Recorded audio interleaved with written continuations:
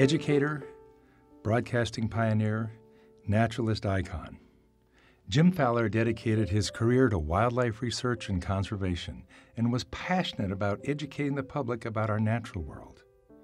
Jim died on May 8, 2019, at age 89.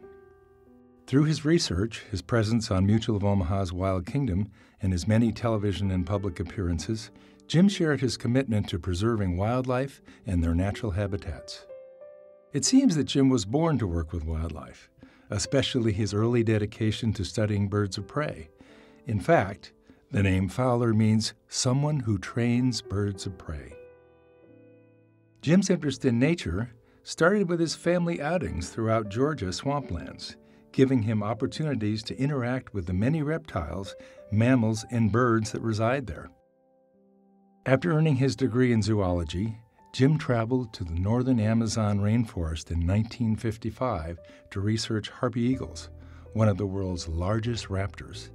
He became the first person to capture live harpy eagles for research, developing his reputation as an adventurous explorer and wildlife researcher. I was asked by Dave Garroway on the Today Show to bring those big eagles into New York. I had met Marlin Perkins earlier, 3 or 4 years before that. But on that program, Marlin Perkins and Sir Edmund Hillary were in Chicago on the same show that I was appearing on in New York. So Marlin remembered me, and he called me the next week and said, would I come to Chicago with those eagles? Jim became a beloved part of Mutual of Omaha's Wild Kingdom, starting with the pilot episode that aired on January 6th in 1963. He co-hosted with both Marlin Perkins and me, Peter Gross, during the 2 decades of the original Wild Kingdom programming. Jim continued to represent Wild Kingdom until his death. Hey, I had a problem. I went to a small college in Indiana called Earlham College. It belonged to the Society of Friends of Quakers, which was my background, my father's background. My father was a scientist, and I studied all 4 forms of science. Earlham College was very high on the list of PhDs in science, and so, but I got a disease at Earlham College. And I think Peter actually got the same disease, I don't know how. But my disease was, which I tell people, I'd say, my disease was that nobody told me what I couldn't do. Jim went on to become the wildlife correspondent on NBC's Today Show and appeared as a regular guest on The Tonight Show with Johnny Carson more than 100 times.